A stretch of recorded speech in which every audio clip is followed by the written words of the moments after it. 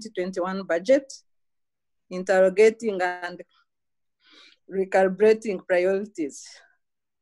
Parliament passed a budget, a 45.5 trillion budget for 2020 and 2021. And our budget strategy is anchored on the third National Development Plan, or NDP3. The budget theme remains industrialization for job creation and shared priority, with a goal of increasing household incomes and improving the quality of life of Ugandans. We are going to hear from a set of distinguished budget experts, and with us on the line, we have Ms. Sophie Nampeo, the budget policy specialist from Civil Society Budget Advocacy Group. You're welcome, Sophie. We have Ms. Juliet Nakato-Doi, the head of programs, Forum for Women in Democracy. You're welcome, Juliet. Sarah? And then we have, yes, please. Just to say that Juliet had an emergency, so Rebecca Twine is actually sitting in for her, and she's a program manager in charge of women's economic justice. Okay. Rebecca Twine, you're welcome to this dialogue. And we have Madame Margaret Kakande, the head of budget monitoring and accountability from the Ministry of Finance.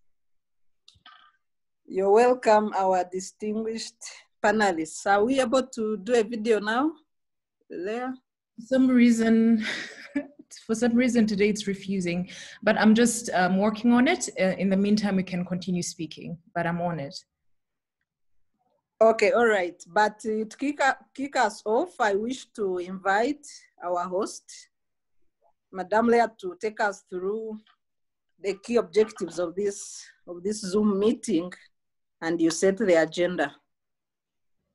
All right. Thank you so much, Sarah, and thank you everybody else for joining us. Forgive me for the little glitch. For some reason, all my Zoom knowledge has gone out of the window, in spite this not being the first meeting I'm hosting.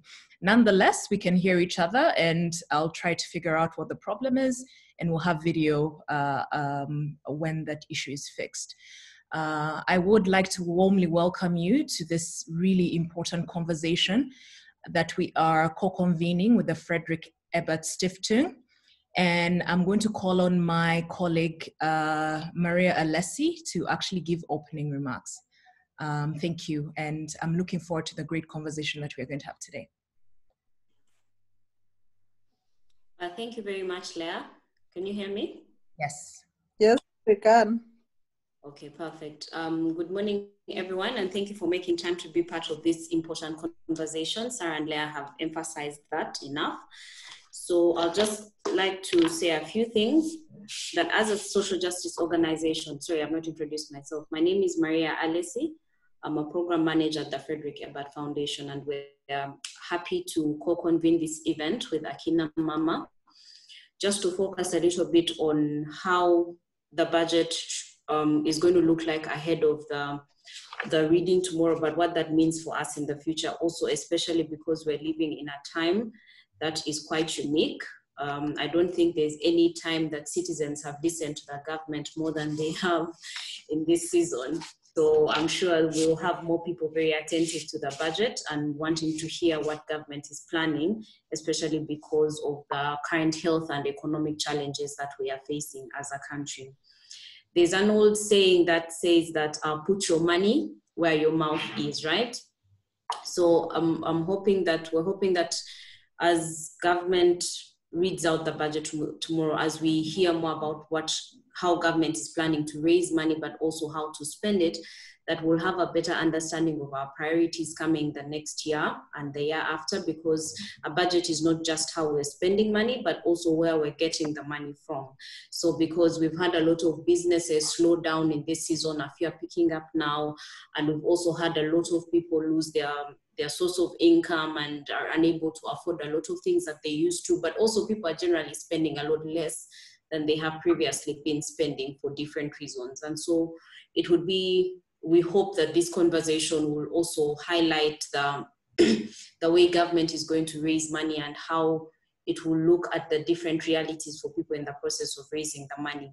But also to see that the most important for many Ugandans might be the conversation on health and economics, because these times have affected our health sector more than they have before, but also economics in terms of how our businesses that are struggling now going to be supported, where's that money going to come from, and how does government intend to spend it. But also the question of debt. We've received quite an amount of money from our partners, our development partners, and to see how we are going to spend that money in the time to come, and what it also means for our debt repayment process, because we've already been in great debt prior to all of this. So I would like to thank our panelists for sharing their time and their expertise with us today. It's a very busy season, especially for Miss Margaret Kakande and Sophie and Rebecca, because they do work around the budget directly. So I'm sure this season is very busy. So we would like to take this opportunity to thank you so much for making time to share your time and your expertise with us. I would also like to thank the team from Akina, Leah, and your entire team. Thank you for putting this together. And I wish you all a very fruitful discussion. Back to you, Sarah. And Sarah, thank you for moderating our discussion today. We appreciate it.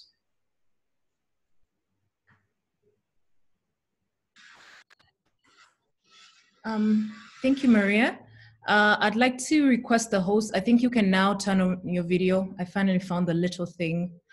You can now turn on your video. Perfect. Oh, it took a while, but we're there.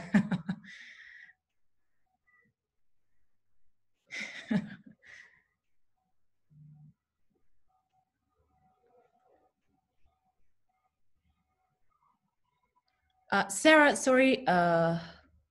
Sarah, you're muted.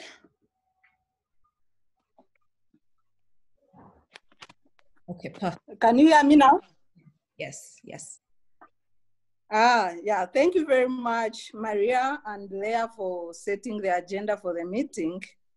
And Maria hinted on the rising foreign debt. Our debt to GDP ratio is a few points below 50%, and we hope the expert from Ministry of Finance will share more insights on that. And we also know that about 13 trillion in the budget is set aside for just debt servicing and repayment. But also during COVID, we have had a multitude of supplementary budgets in preparation for the pandemic, with the little being seen on the ground, including absence of personal protection equipment for health workers. So these are some of the challenges and views that are on people's minds when it comes to budget, the situation we are in, and when, especially the budget committee passed the budget without aligning it strictly to the COVID needs of the people. And the minister said they would do the realignment later, and that really left many citizens puzzled. But without saying a lot, I want to invite the experts. And first is Madame Sophie Nampero from the Budget Advocacy Group. She is the budget policy specialist. Sophie will take us through the analysis of the budget, the breakdown of critical allocations, budget items, especially those responding to the pandemic, and what are government priorities within this budget. Sophie, you're welcome. You have about 20 minutes for your presentation. The floor is open, Sophie. Thank you, Sarah. And good morning to you and everyone. I'm hoping everyone is okay. Thank you very much for this opportunity to speak to you, to present and also bring to you what we see coming through in the budget. This is a great opportunity for myself, but also for CS-BAG to be able to interact with and also bring to the knowledge of many others what is happening in the budget. When we see more groups pick interest in this, it excites us and also gives us energy as we are, it shows that we have more groups coming together to take part in the drive to have a citizens-centered budget. I think the person from Akina Mama could help me share my screen so that I can take us through what I have prepared. Sarah, I'm hoping I can be able to fit within the 20 minutes that you've given me. And I hope after that we can have a good discussion about what's coming through in the budget. Kindly guide me on how to have my screen shared. I tried and I don't think I can do it from my side. Can I? Okay, but you can proceed as Leah tries to share the screen. Ah, it's on. Great. So I'm going to take us through a presentation that shows us what is coming through in the budget and what should we expect from what the minister will read tomorrow, and show a few indications that might have to change. First of all, I have to mention that this budget, like Sarah mentioned, as she was bringing me on board, this budget was prepared without COVID-19 in mind. The time COVID came into Uganda, we were almost at the tail end of the budget process. So most of what I'm going to present does not have an indication of COVID-19, especially for the figures that we see coming through in the budget. So we should expect the budget to change as we move on. We should expect to have changes here and there, cuts from one point to another, and reprioritization of areas of financing in the budget in the next financial year. So before I get into the detail, I'll let you know what CSBAG is. We are a coalition of currently slightly more than 100 members, and were formed in 2004, basically to increase the voice of civil society, of citizens' representation, to influence government decisions on resource mobilization and utilization for development within the country, but also to ensure that each one of us is not left behind. Each one of us gets a representation financially in line with the budget that all of us as Ugandan citizens are catered for. So our main vision is to ensure that we have a people-centered budget that dignifies humanity. We don't leave out the children, we don't leave out the elderly, we don't leave out the youth, and also the different groups, if it's farmers, if it's private sector, everyone is catered for within the budget. Everyone gets a share of what's coming through in the money that we put together. Just to add on to what I mentioned for our budget that's coming through in financial year 2020-2021, we are getting into a year that is taking up from financial year 1920, where financial year 1920 has had quite a number of incidents going on. I'll call them incidents. One, we had we still have, although the conversation has gone down a bit, the locust invasion. We have rising water levels on water bodies that are affecting many that live around them, and we still affecting them in ways. We have floods, but we also have landslides in some places because of the rains that are coming through. And then we have the big disease that has taken over the world globally and finally got to Uganda, and is also we have numbers growing from it. That is the COVID-19 pandemic. Through the COVID-19 pandemic, we've experienced a lockdown, which is the first for many of us, and increased expenditure to the health sector to see how we reduce the spread of this fast-growing disease that seems not to affect just the health sector, but everything else around it. We've seen slow down business operations. We've seen tourism go down, which is one of our income generating areas in the country. That means we are having less monies come through in the country, which means that brings implications on the budget moving forward. And the increasing spread of COVID-19 is also a threat. As for those who have been following the news, we've seen that the medical personnel are being affected now, which becomes an issue of concern for us who have no medical experience, but run to the medical personnel to help us. If they are not there, then we have a very big challenge then. So looking at that and the way the economy is operating, what do we see coming through in the financial year 2020-2021 budget?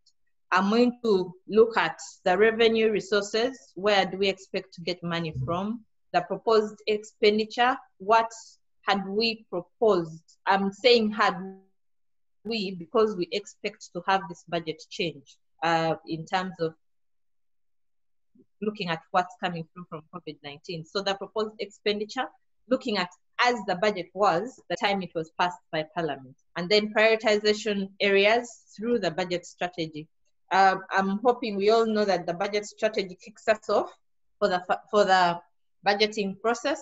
So areas that were highlighted around September by the Minister of Finance on what we are going to focus on for financial year 2020-2021 and what will guide our discussion on how we are moving in terms of implementation, what we see coming through from the sectors. So to start us off with the resource envelope for financial year 2020-2021, Sarah earlier mentioned that we have a budget of 45.5 trillion, which, yes, when you look at the figures, that is what we are informed of having or we expect. But like I've mentioned on the side, our total resource envelope is 34.5 trillion.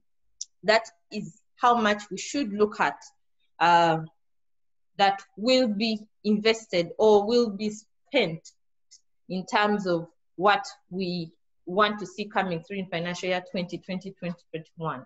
Why do I say that? When you look at the table, we have domestic revenue. These are the sources of revenue that we expect to get, but some of it is not really ours. Government will look at it as revenue, yes, but government has to pay back this money. It's not fully government's money.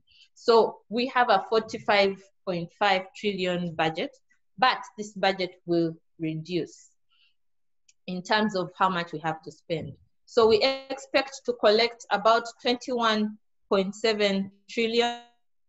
That's from the Revenue Authority. That's the projection that we've been given, which is a slight increase from the 20.6 that we had for financial year 19-20. There is domestic financing that government will be acquiring, but this comes through in terms of, let me call it a loan. Government borrows internally, and that helps to implement its, to finance its expenditure, but this money has to be paid back later on. So it's looked at as a debt in a way. Domestic refinancing, government will be paying some of the debts that it has internally. So that's why I've highlighted those two areas. We see them as part of our revenue, but they are not actually monies we are going to spend. We expect budget support of about 2.9 trillion and project support of 9.6 trillion. So that is what our budget looks like. And when you look at that, it goes back to what I said. We have, if you're to look at money in your pocket, you will say, in my pocket, I have 34 trillion that I can spend. I might see 45 trillion, but this, I can't tangibly touch all of it because I have to pay some of it back to different people. So in total, our external financing will be 12.5 trillion, and then the 21.7 trillion, like I mentioned, will be coming from internally. Revenue expects to collect that in the next financial year. looking at that, moving from that, Revenue Authority expects to collect 21.4 trillion. But then looking at how we've performed in financial year 1920, I'll say for the 10 months that we've got collections come through fully, we've not got how much we collected for May and how much we expect to collect for June. But with what is going on, I wouldn't expect us to come up to our full expectations.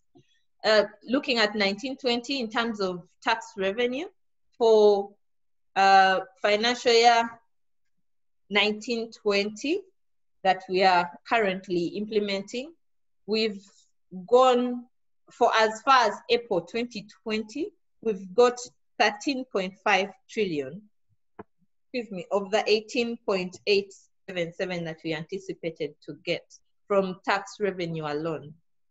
And for non-tax revenue, we got 790 billion of the 1,571 trillion that we expected. That would sum up to the 20.4 trillion that Revenue Authority expected to get. That comes up to about 14 trillion that we've so far collected, but we are already 3/4 into the financial year. It's almost ending, I might say. And from that, we are seeing a shortage of 2.09 billion, 2.1 trillion, which looking at things, I don't think in the next 2 months with what is going on, we'll be able to get a lot more and hit a surplus that will help us cover most of this. So moving into financial year 2020-2021, where we expect 21.4 trillion to be collected, of which 19.9 trillion will be from the tax revenue and 1.5 will be from non-tax revenue. It might be a challenge for us to collect what we anticipate to collect, given the COVID-19 times that we are in right now.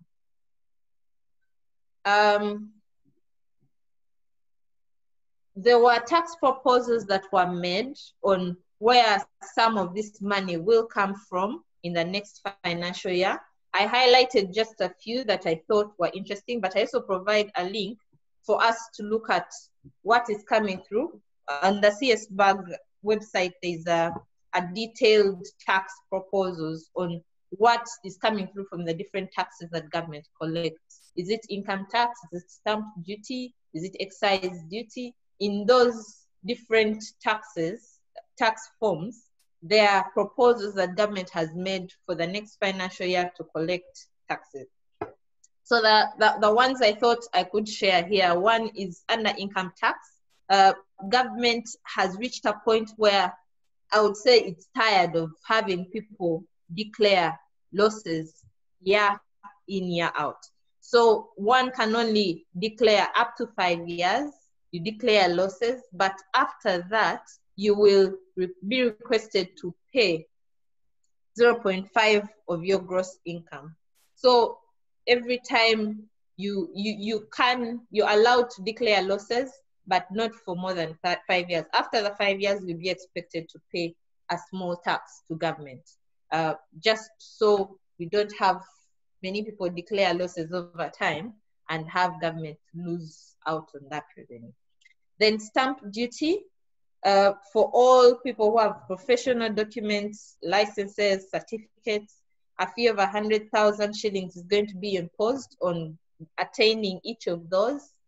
From our side as CS-BAG, we think putting a definite figure is a bit of a challenge because of the valuation or devaluation of the shilling. So it would be better if we use currency points, although this is something we commend, but use of currency points could be more effective than putting an actual value, in case we come 10 years from now and 100,000 is no longer as valuable as it was in 2020. To be exempted from payment, this is for investors. An investor should have the capacity to at least source 50% of locally produced raw materials. We've had a number of people who have been exempted, and government has come to realize that most of these exemptions are not really benefiting our people, are not benefiting Ugandans. So at least the investor to be exempted should source 50% of locally produced raw materials. Although we also think this percentage can also still be increased if the raw materials are available. It can still go higher, maybe to 70 or 80%. Then the capacity to employ a minimum of 100 citizens, so that our people are able to attain employment or get jobs and not have foreigners being brought in to fill up, for example, a factory, and there are barely any Ugandans being employed. So those are some commendable tax proposals that are coming through in the next financial year. So now, after we've seen where we expect to get revenue and how much we expect to get, this is how the graph you're looking at is how we expect to have this money shared. How is it going to be broken down, and how does it compare with financial year 19-20? We see works and transport still taking a big chunk of the budget that we expect, just like it did in financial year 19-20. And trade and industry, one of the areas that we need to have investment in as it brings in revenue to us, is taking the smallest proportion. It's taking 162 billion from the national cake. And I will still insist this budget was without consideration of COVID-19, so there will be changes moving forward. Tourism that generates quite a big amount of revenue for the country expects to receive 197 billion, in the next financial year.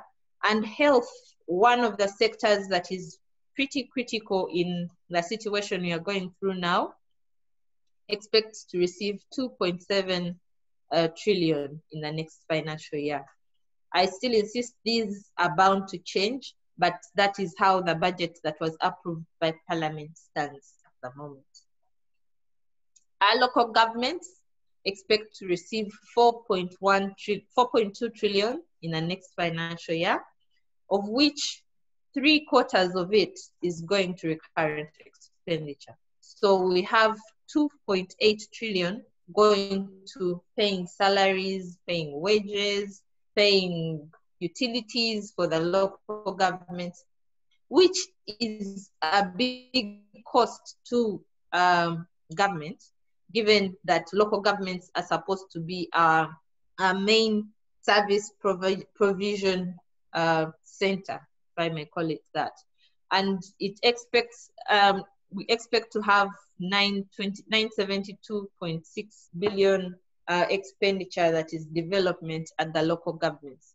In my view, this should be more than what we are spending on recurrent, and also what is going to the local governments from the central government, since this is the nearest unit to service provision. Pension payments will take 362 billion of the 4.2 trillion that local governments are receiving in the next financial year. So moving from what we expect to have, how the cake will be shared, what was coming through in the strategy for financial year 2020-2021. The budget strategy focused on 4 critical areas that were meant to create jobs for the population and also increase exports, so that we are able to earn more from what goes out of our country. And one of the areas is agriculture and agro-industrialization. There is tourism, which is still a critical sector in the country's income generation, since we have many recreational areas that earn income to the country. Improving value addition to tradable minerals and commodities, and also enhancing efficiency in public investments in provision and maintenance of productive and trade infrastructure, provision of health services, and skills development programs. I'll focus on 3 areas. I left out the value addition to tradable minerals and commodities, given that most of what we would like to focus on is what relates directly with the populations, which relates to the social sectors. So in my next slides, the focus will be on agriculture and agro-industrialization, tourism development, and also enhancing efficiency in public investment. So some of the proposals to address the 2020-2021 strategy, following those 4 key areas. Under agriculture and agro-industrialization, government intends to organize farmers into cooperatives to encourage value addition of produce, so that we don't sell our maize as seeds, but we add something. Maybe we sell it as flour, or people make cookies in a bakery or something like that, so that we are able to earn a bit more from our produce. Strengthening enforcement of regulations for standards and quality assurance. Many of us know that agricultural produce has had issues because of quality, and that stems right from the seedlings that one uses, or the fertilizers that they put into their gardens or farms. They will affect what you get out at the end. So ensuring that the produce, the inputs that we are using are up to the required standards, that will help us improve the quality that we will be getting at the end. Facilitating market access for agricultural products through export development. We have seen many challenges in finding markets for our farmers, or what they produce in what comes out of the gardens. They don't compete favorably sometimes on the world market, but also the negotiating power might not be as strong as it should be on the internal market. So government intends to facilitate that and increase access for most of our produce through export development. Streamlining financing of agriculture and attracting investors into the sector. For those who have been following the president and some of his addresses, he's been saying a lot about capitalizing UDB, so that manufacturers, farmers, other investors internally are able to access financing in order to increase production within the country. And leaving alone UDB, the agricultural credit facility is still running and still providing the required financing to those who meet the requirements that are set out. Moving from agriculture to tourism. For tourism, focus will be on provision of adequate tourism infrastructure. We've heard from those who are into the tourism industry mention that the roads are usually not good, that lead to really, really beautiful areas within our country. So government would like to focus on improving the roads there, regional aerodromes, water and sanitation facilities on the tourism sites. You do not want to have people get to a place where they need to wash their hands and there's no water. And then reliable ICT facilities, and that will require the input of NITAU to improve network coverage countrywide. Still under tourism, there's incentivizing private sector investments in world-class holiday or leisure facilities, so that we are able to attract all kinds of tourists, and they don't have challenges here and there about accommodation or where they will stay, worrying about where they will be while they go to these beautiful sites. Those are two of the areas that government would like to focus on in the next financial year. Under enhancing efficiency in public investments, one is strengthening the supply chain for medicines and medical supplies to improve the availability of medicines and ensure accountability for medicines. We've seen over and over the challenges that are faced by the health sector in terms of medical supplies and equipment, and also the medical personnel, things like that, that are able to support the smooth operation of the health sector. So government would like to focus on strengthening that supply chain. We have medicines move, NMS is able to provide the medicines required to the different health centers, and those are accessed by the citizens, but also accountability measures when these medicines are delivered. How are they used by the citizens? Are they accessed by the citizens, or do they channel them to private pharmacies like we witnessed earlier in the year? Investing in prevention and management of non-communicable diseases by expanding geographical coverage of services.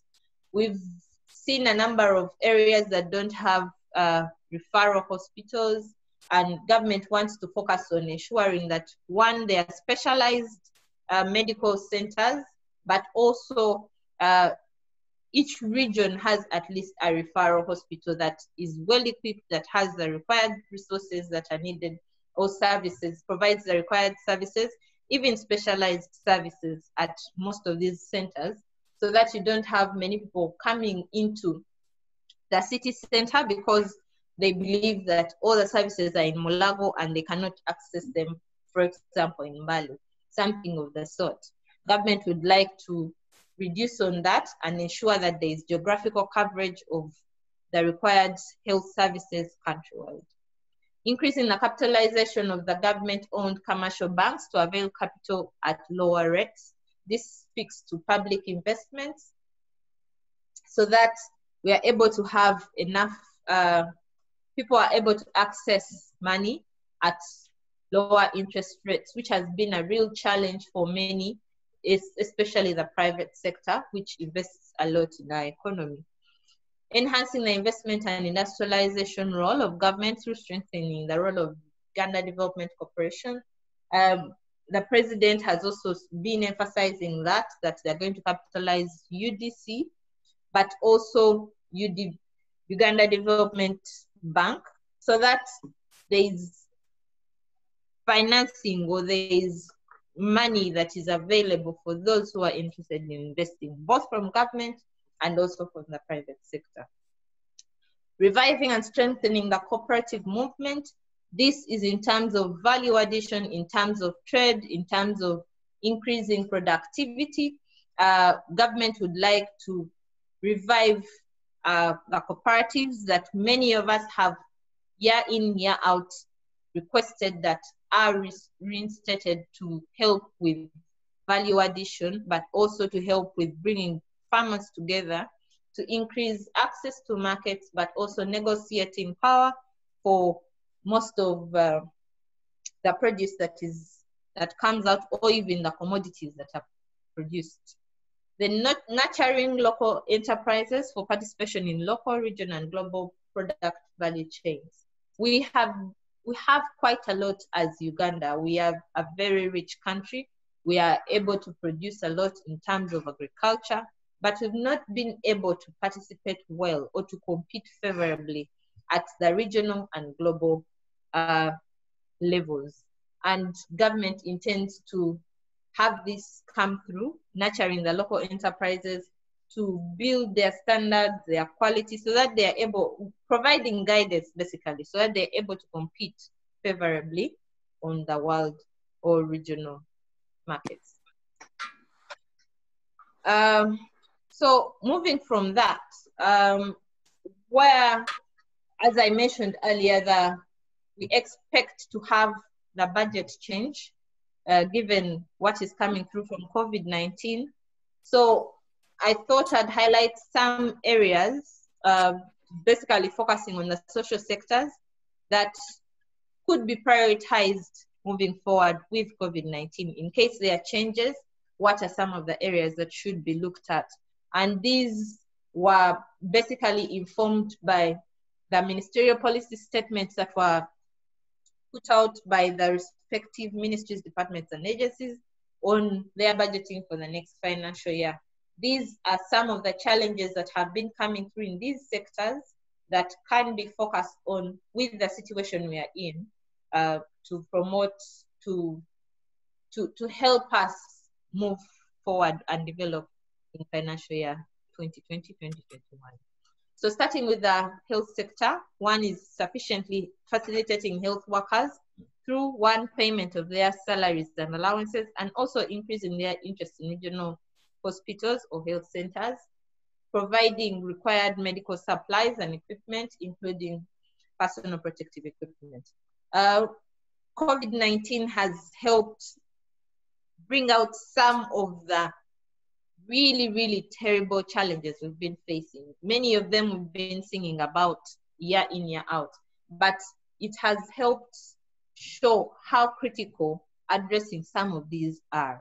And for health, looking at where we have some of our health workers affected now, sick with COVID-19 because they lack the personal protective equipment.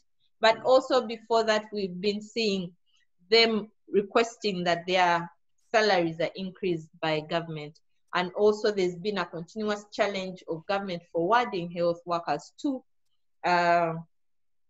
places, let me say up country, outside the city center, but many are not able to report because the equipment, the services that are there are not as favorable, and they would rather decline their employment opportunity in government to work in a remote area than go and provide services with the remoteness that might be at the respective health center.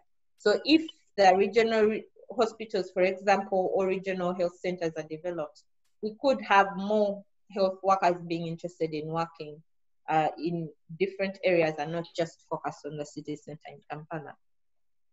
Underwater and environment, COVID-19 requires people to wash their hands.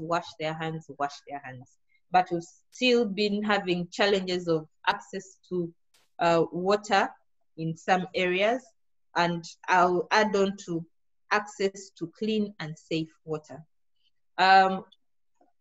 Up to about 65% of the population of the country was covered, but still the 35 that's still there still needs to have access to clean and safe water to reduce on some of the diseases that could be spread through lacking water services. But also sectors like agriculture need water for production. So increasing water for production is still critical in terms of promoting the agriculture sector like government would like to. Under the education sector, like health workers, teachers also need to be facilitated so that they're able to provide their services to our pupils, to our children, to our students at any time without any inconveniences. Providing schools with required scholastic materials. We've seen many schools that don't have books, that don't have textbooks to use, they don't have the desks that they need, which even the classrooms themselves, the infrastructure, which is necessary to promote skills development and learning. Promoting skills development is still critical in order to complement, but also be able to do hand-related things that generate income later on and not focus on just the formal education. Then facilitating with COVID-19, facilitating continuous learning even when at home. We've seen challenges where many are not able to access TVs and radios. How do they manage to continue studying when they are not able to go to schools? We've seen the Ministry of Education come through and provide materials. Are they sufficient? Are they easy to understand? These are all areas that need to be looked into as we move into financial year 2020-2021. For agriculture, this is a sector that through COVID-19 has shown us how critical it is to the Ugandan population, but also the Ugandan economy. So the need to increase production and productivity. How is our quality? Is our produce up to the required standards? Things of the sort are inevitable to look at in financial year 2020-2021. Promoting value addition, increasing market access for agricultural produce. And that I've just indicated on the need that government wants to bring back the cooperatives to be able to increase both value addition, but also access to markets. For social development, through COVID-19, we've seen a number of vices come through Recently, we witnessed over 60 girls impregnated during the lockdown. We've had GBV cases come through over and over again, but we still have challenges of our community development offices barely financed or barely facilitated to do their work of sensitizing, of raising awareness, but also in some instances managing or forwarding the cases that come through to the respective offices. So looking at facilitation for the CDO offices, countrywide is still crucial, and also the other offices that work with them, like the police, the probation's office, and the community local councils. These are all essential in helping to raise awareness and also manage some of these vices that are in our communities. So moving forward with financial year 2020-2021 budget with COVID, what do we see coming through? First of all, with COVID, we've been able to see a lot of assistance from different development partners helping out or financing, providing grants to Uganda to be able to cope with this pandemic that is going on. From your screen, you can see some of the grants that we've received within the country: Irish Embassy, the European Union, UN agencies, US Mission, among others. But we've also received a loan. This is what we can track at the moment. We've received a loan from the IMF of 491 million.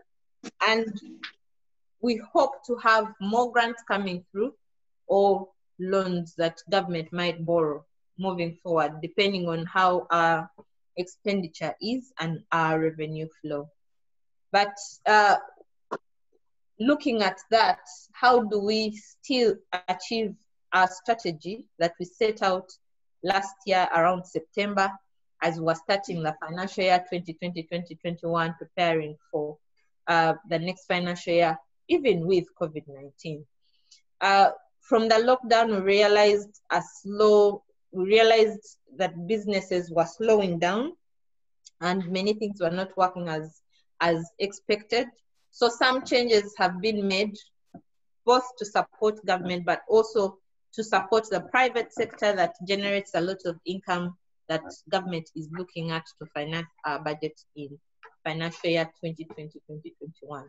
So some of the flexibilities that have been done: one is allowing corporations to delay payment of corporation tax or presumptive tax between April and June.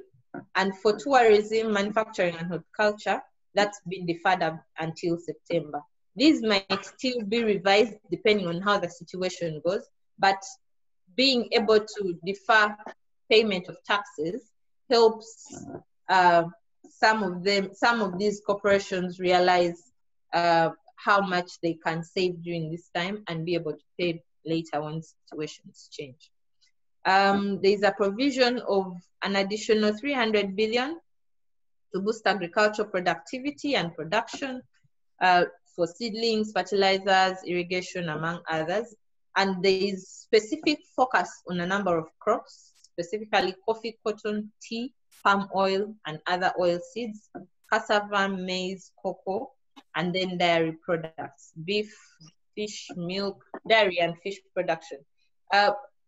Like I mentioned earlier, COVID-19 has indicated how crucial, how important, how critical our agriculture sector is. So promoting it from this time gives us a kickstart of how do we block the challenges that we have within the sector to have it thrive, not just for 2020-2021, but even beyond, because this is the backbone of the country. We can benefit more from it by adding value, by increasing the quality of what we produce, and also increasing our production itself. So government is going to focus greatly on agriculture production, but also manufacturing and industry to ensure that we add value to whatever we produce and not sell it on as-is basis when we get the produce from the markets, for example. expedite payment of outstanding value addition tax refunds. This is a source of revenue to those that are expecting refunds to government. So government expects to expedite those, but also pay domestic areas for goods and services supplied to government by the private sector. We know government is the biggest employer for private sector, if I may say that. Employer doesn't come out well, but it provides the biggest business to the private sector. And when government fails to pay the private sector, there are hitches in the operations of business. So government hopes to clear all areas to ensure that the private sector continues operating even with the challenges that are being faced in businesses with COVID-19. We know many Sophie, can you please conclude? Sure, I'm concluding. I'm on the last slide. We know many businesses operate on loans, and with COVID-19 and the lockdown, there has been a slowdown in business. So government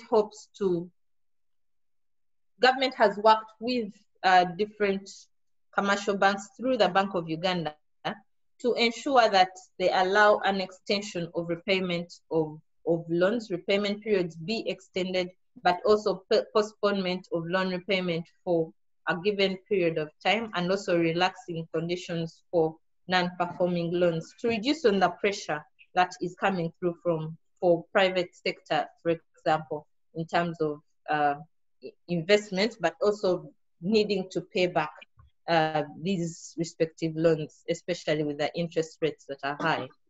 Capitalization of UDC, I mentioned that earlier, to invest in strategic areas, but also capitalization of UDB to finance productive investments, boosting Uganda Industrial Research Institute to continue with innovation research and incubation for business startups. We've realized it's crucial for us to reduce on our inputs and substitute them internally. So with the innovations, we can have more come through to help substitute our inputs. And securing funding for the development of Kampala Industrial Business Park at Namave and power transmission to different substations to remove the glitches that some of the businesses incur in terms of power shortages or inability to access power to be able to continue with production. That's my presentation. I thank you for listening to me. Yeah, thank you very much, Sophie. Before I let you off the hook, I want your comment on two issues. One, if you look at the most funded areas in our budget, number one is transport at 6.4 trillion. Number two is finance at 5.8 trillion. We have security at 4.5 trillion. Then we have, of course, debt servicing, which is also a very high amount, and classified expenditure 2.8 trillion. Do you think these are our priorities as a nation, even in the absence of COVID? And then question number two is on areas for realignment of the budget in line with COVID. We all know that we are living under the new normal. Even in the post-COVID era, we can still do virtual meetings like we are doing today. We still don't have our government officers going abroad for treatment and nobody has died. So is it possible to cut money on foreign travels, treatment abroad, and workshops so that we fund the new priorities, especially health and social security or social protection for the citizens in the budget? Thank you, Sarah. I'll start with the second one. And it seems it feels like you've been part of our discussions here at CSBAG. Yes, it's possible to cut down on these, and there are proposals we are giving to government on some of the areas to cut down on to secure some revenue moving forward. Welfare and entertainment, right now we've seen with COVID, we've realized we can have national celebrations without spending millions and millions of money and bringing many people together. We've had foreign travels being put to a stop, and no one has died because of that, or business has not stopped because of that. These are proposals we are making to government, and we realize we can make a huge saving. I unfortunately don't have the figure right now, but we had done a calculation of how much we can save when we cut out most of these expenditures that could be, some are nugatory, some might not be nugatory, but we can't really do away with without them in a particular moment of time. So yes, we can save quite a lot, and these are areas that government will look at, areas government is looking at to secure some financing for the next financial year, and also some that can wait to have the priority areas like priority sectors like health take up the required resources. Going back to your first question, are these areas of prioritization looking at transport, interest payments, security? Before I respond to this, I'll want to explain that a budget is a political tool. It is something that is looked at by the technical, but you also have the political side that has a manifesto that they have to implement and are looking at. So issues of security, classified expenditure, for a normal economist like me, I could say they are not priority areas, they could wait, but the political side might say otherwise. So usually it's coming to terms, what do we cut out, what do we leave in, negotiating and coming to a middle ground. I must say, interest payments is beyond our control. This is money we get that we have to pay back. So it's not about prioritizing it. It is something that you have to oblige to fulfill your commitment or your side of your commitment. And for transport, it might, in some areas might be a priority, some might not be.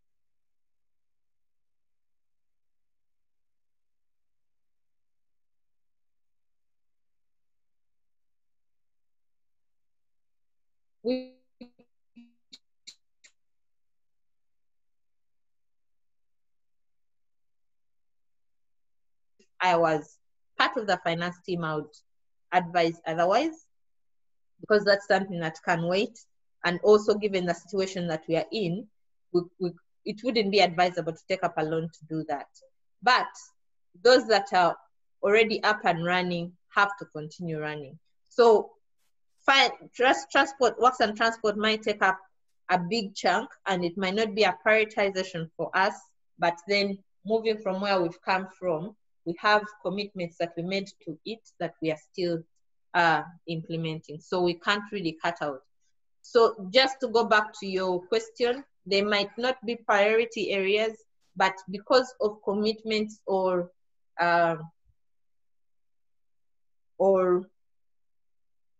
decisions we've made before, they come through and continue running as we go.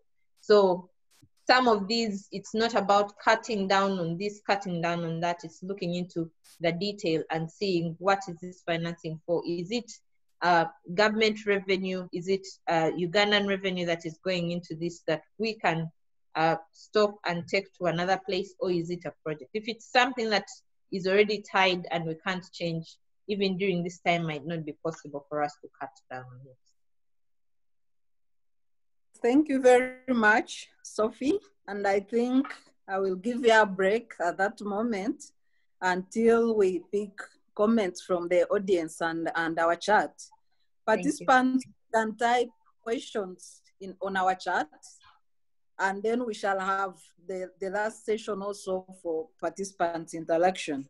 At this juncture, I would like to invite our second speaker, Madame Rebecca Atwine, who is the, Sophie, you can put your screen down, who is the head of programs at Forum for Women in Democracy. And Rebecca will share comments on whether marginalized and most vulnerable groups are taken care of in the government priorities, or whether the budget responds to challenges that have arisen because of the pandemic, implications and measures that are likely to be instituted in case of revenue shortfalls, and recommendations for both government and civil society. Sophie, we still see your screen. You can bring it down.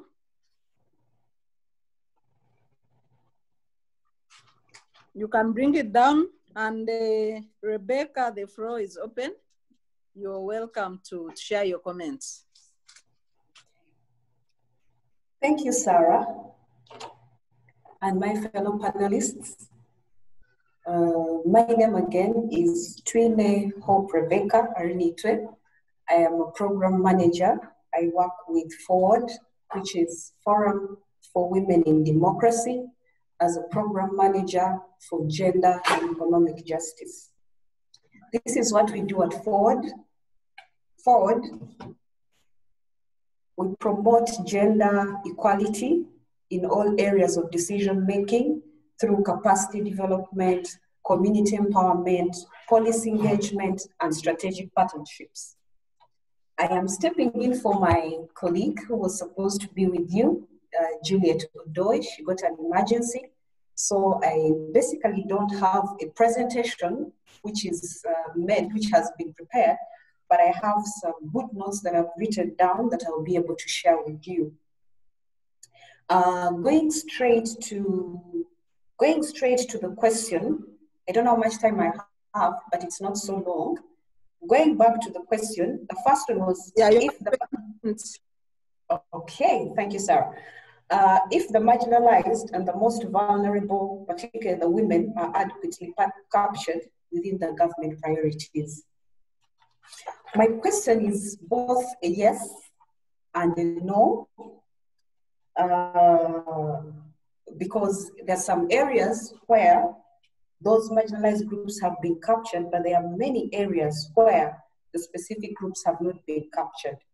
Vulnerable, we look at a variety of people. We have not necessarily only the women, we have persons with disability, we have people who stay in hard to reach areas. All those kinds of people I don't think were thought about while we planned for all this in some specific areas. Now, looking at the focus of our budget this year, financial year 2021, that is going to be read tomorrow, but I think which has already been completed. Our focus was on increasing agriculture production and productivity. We are looking at lowering the cost of doing business, expanding access to serviced industrial land, and then also building skilled and healthy labor force. Now, those are the focus. That is the focus so far. And of course, all that can be fit in the different sectors that have been given quite a sum of money. But just to pick out the key sectors that address the focus that I've been talking about, we're looking at the infrastructure, we're looking at security, we're looking at agriculture, education, works and transport. Those seem to be the key sectors now. If I'm to answer the question whether those vulnerable groups have been captured, when we look at infrastructure, I would say yes, a bit of it, because when you look at the focus under infrastructure, we actually intend to work on the road network that has been ongoing, the standard gauge railway, and then we're looking at Kabale Airport, and then Ukasa and Jinja ports, and many other places that we are going to work on with that money, which is about 5.8 trillion. In one or the other, I think this helps, but I'm not looking at a place where they're talking about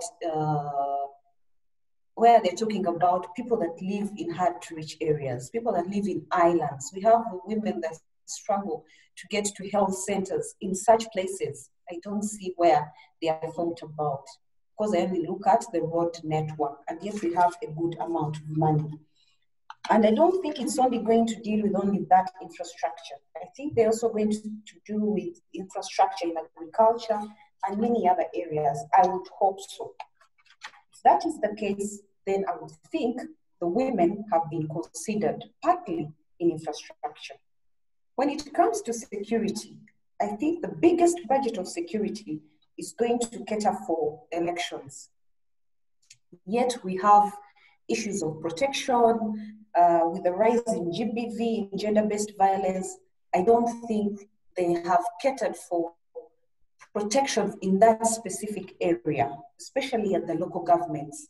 At the center, yes, there's a bit of it, though not much and not thought about critically, but I think this emphasis is needed more for the local governments. Like my colleague, my fellow panelist mentioned, Sophie, when we are talking about the community-based services, then we're looking at the protection offices, they are so underfunded. And it becomes difficult when they have to deal with gender-based violence, because with security, that falls under security and it needs to be addressed. Agriculture, yes, she talked elaborately about production and productivity, which I'll also tackle, but I think that has been thought about and the women have been also captured in that area.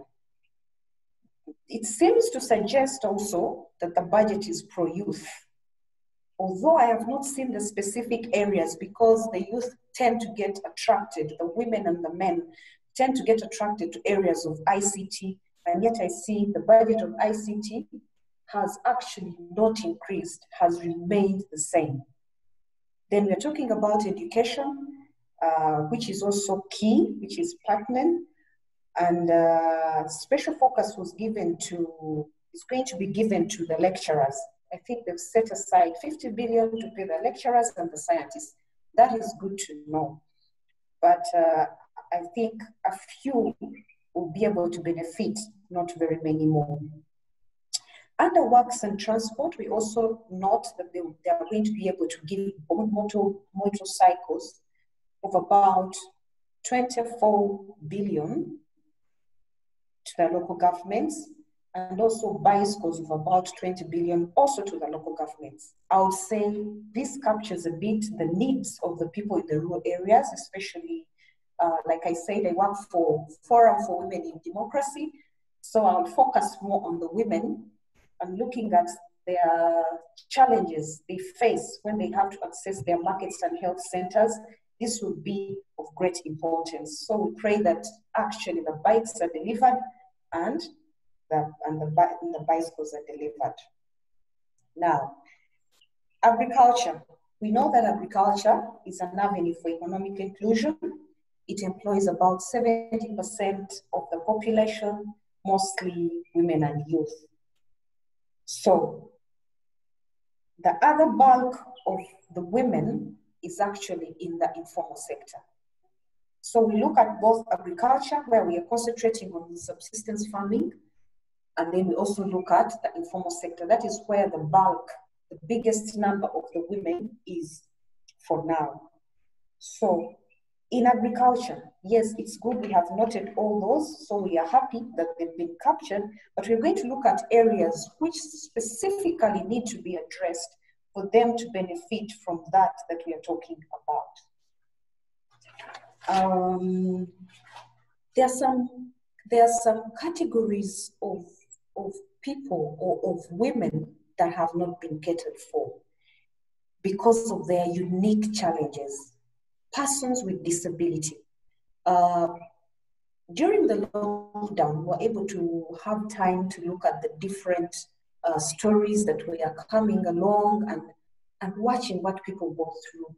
And I was able to look at a certain woman who was struggling with two children who had a disability and could not even get to hospital. So you look at their specific needs, yes, and not directly catered for, and a unique category of people.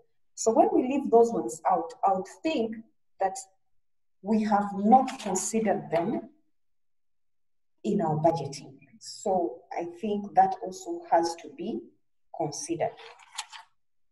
So answering my first question, I think I would say partially the vulnerable people have been accommodated in the budget, but there are specific areas where they have not been accommodated.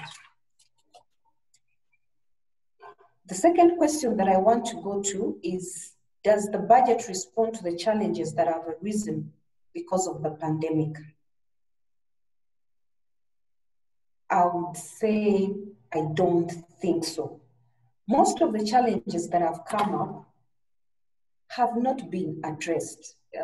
We hoped that before they pass the budget, they would look at those different challenges and address them, but we were assured that the budget is flexible, it could be adjusted along the way.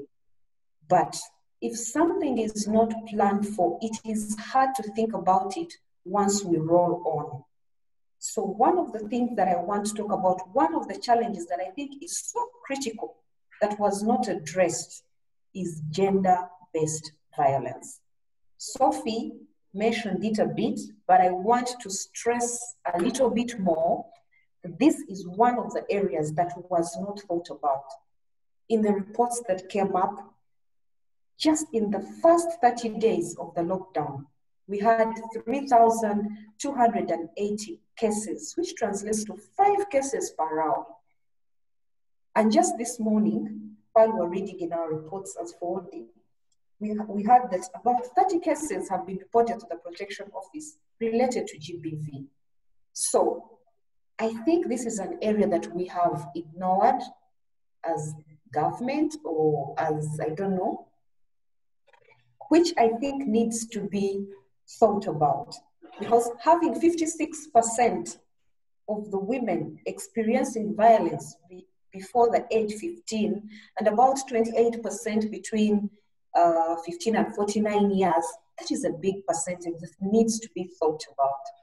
So I think a lot of thinking was not put into gender-based violence, and the specific sectors that would have actually addressed gender-based violence, we have the social development sector, and its budget did not increase at all. It still stands at 172 billion shillings, and yet we know that that is a critical area. And for sure, we all don't know for how long we are going to be locked down. Yes, we did a phased release. There was a phased release of people to go and do bits of work, but we're also watching that the numbers are increasing. And because of that, we cannot be sure whether there won't be more time because of the numbers that are increasing. So I think there is need to think about this in a specific way. I don't know that it is going to be a separate budget separate from the different sectors that address the issue, or thinking about it and fitting it in one of the critical sectors, maybe the local governments and the social development sector and police, that is the justice, law and order sector. Those are the key sectors that probably would have been given money to address that. The justice and law sector's budget was increased to 2 trillion. But at the same time, I think one of the reasons is because of the lockdown extension and also because of the elections. But I don't think the idea of GBV was thought about in this place. The other challenge that came as a result of the pandemic was loss of jobs and layoffs, and particularly in the informal sector. We have had a number of people have been laid off, and companies cannot be able to pay them. And those are specifically those who are receiving money on weekly basis, on a daily basis, that they were receiving daily wage. Now those ones were laid off. I don't see any specific plan to cater for these kinds of people. Because we know that about 48%, this is from the demographic household survey that 48% more women are engaged in self-employment. So that's why I said earlier on that the bulk of the women are either in the agriculture sector or in the informal sector, and they are not catered for in a certain way. Their uniqueness should be also thought through, because they should have been able to get decent jobs and be able to and be assured of money at the end of the month, but they are not. They have to struggle on their own and make sure they make ends meet. Now, if that is not addressed, and we are talking about quality life in the NDP3 goal, the quality of life improved, I don't know how this can be improved when their specific needs are not addressed in the budget. All these things we see that they are going to recapitalize, or they've recapitalized the Ugandan Development Bank. All these might not directly address the concerns of these kinds of people. Why? They do not have the documentation that they need. They do not have all the necessary requirements to get into this space and get the income that they need, either to start or to proceed with any kind or line of business. So in one or the other, their quality of life is affected. My third challenge that I think was not addressed is that some of the people have lost a lot of money, especially those who had small businesses, and so they don't even have capital to start again. We are talking about recovery, we are talking about post-COVID, but it doesn't look like post-COVID yet. And yet that this season is still going on. And a number of them have lost money. Some probably had loans from circles, others had borrowed from other places. Because of their kind of work, you find that they have to depend on informal borrowing, loan sharks. And so it is going to be hard for these kinds of people to either bounce back into business or start off again. And so we are yet to see the abbreviated impact of such a thing. Rebecca? Yes, please. Yeah, and on that point, as you try to sum up, do you think the vulnerable and marginalized groups will qualify to access the loans being availed at the Uganda Development Bank's economic stimulus package? Will the vulnerable youth, women have the requirements for bank loans? Will they have a stimulus package?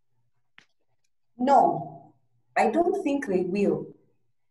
For the few people that I've talked to that have to go through the process of getting loans from such places, it has been a hassle.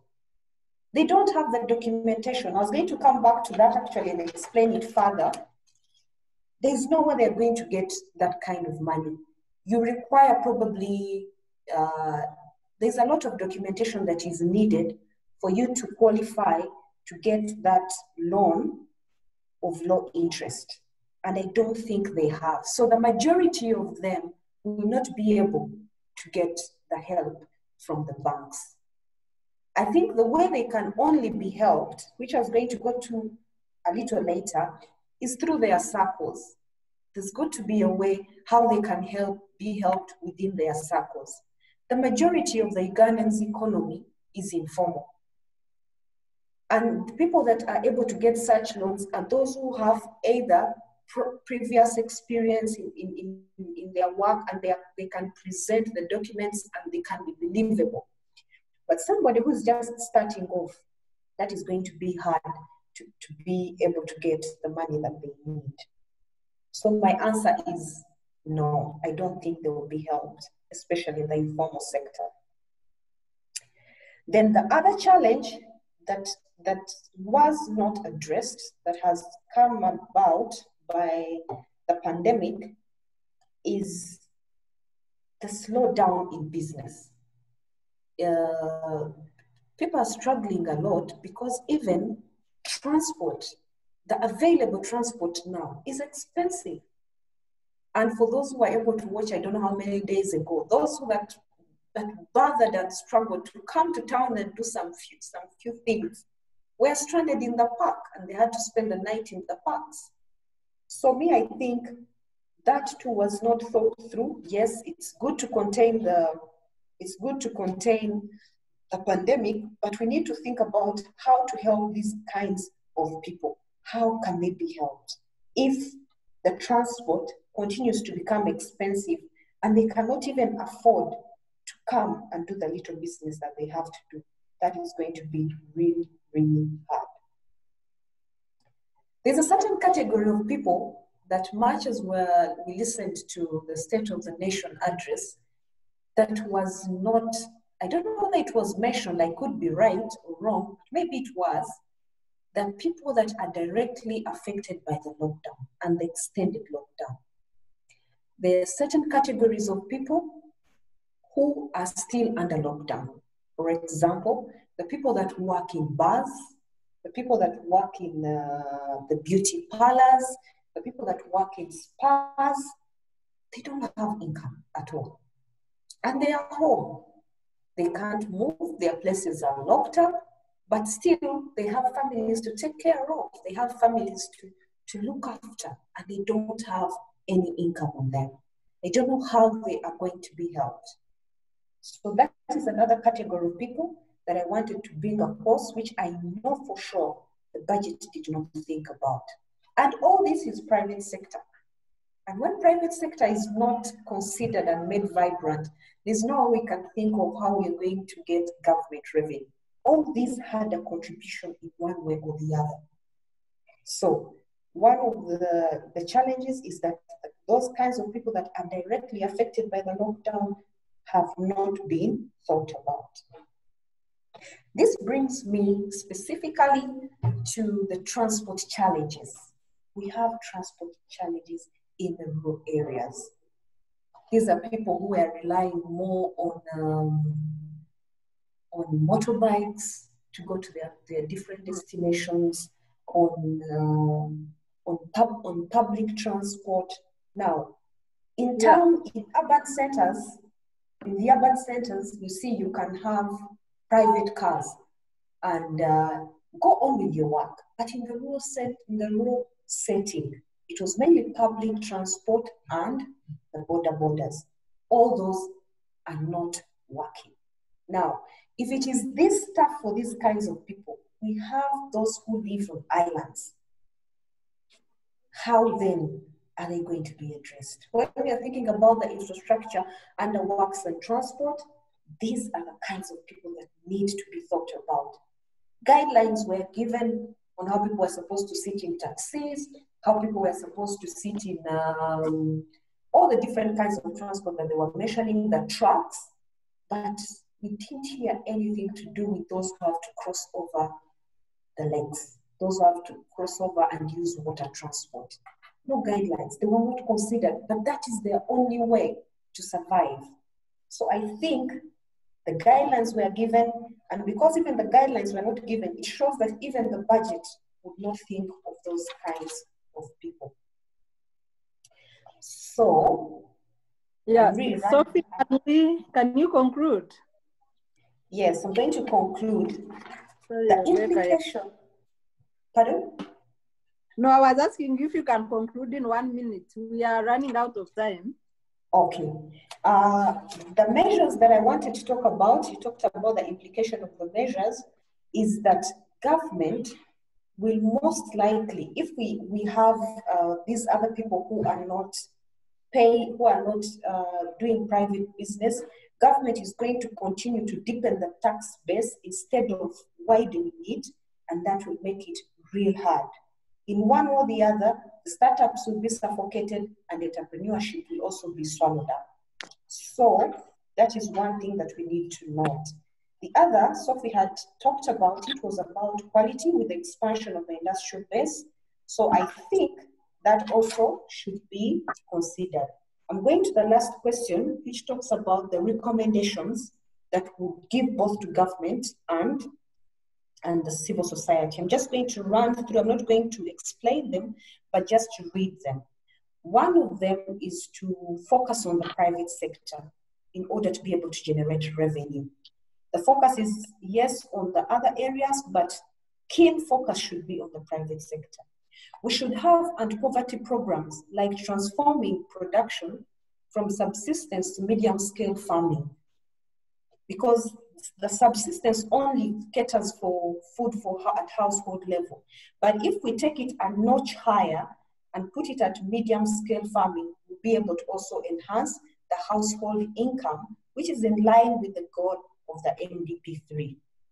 Should there be an avenue, money or support should be given to the people directly, not collecting food in one place and then dispersing it. Money should be given directly to the people so that it can boost local trade, restore dignity, and also cut the costs of storage and discrimination, reduce exposure, and allow people to make choices. I could have food, but not have medicine. So if that money is given directly, instead of getting task forces that collect in one place, increasing the cost, money should be given directly to the people through either mobile money or any other way that is deemed safe, so that people can be able to do the purchases on their own. Then money should be set aside to combat gender-based violence. That is a recommendation, and I mentioned it a little earlier. We are all going into digitalization, like the way we are having our meeting today. But when you look at our budget also, I see the money, the ICT did not get any increment, so I don't know how that is going to be, but I think it should be thought about. Then having a flexible budget, should any other catastrophe come along, there should be flexibility so that we are able to address those issues. Rural infrastructure. We might think about roads for now, think about the airport, think about the other networks, but the health infrastructure is key. Because now with the increase in numbers, we do not want to only depend on the makeshift health centers, makeshift health facilities. We want to be able to stand on our own and say we were able to support the people that came to the health centers or came for assistance, because we still have the time to do that. Then long term, I think there should be a conducive environment for the people in the informal sector to be able to formalize their businesses. I think that is how I conclude. Thank you. Thank you very much, Rebecca. And participants with questions, please continue to post them in the chat. They will be read out shortly.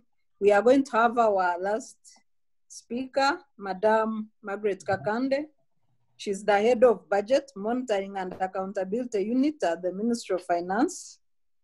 She will be speaking about the sources of funding for the 45.5 trillion budget, and if there are any changes from previous years, and how the pandemic has affected this.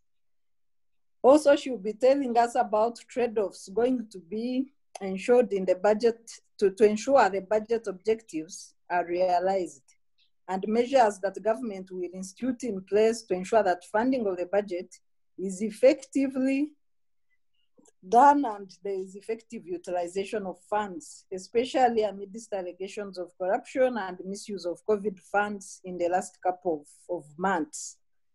And then recommendations to government and civil society. You're most welcome, Madam Margaret Kakande. The floor is open. Thank you very much, Sarah. Good afternoon, colleagues and participants. Good afternoon.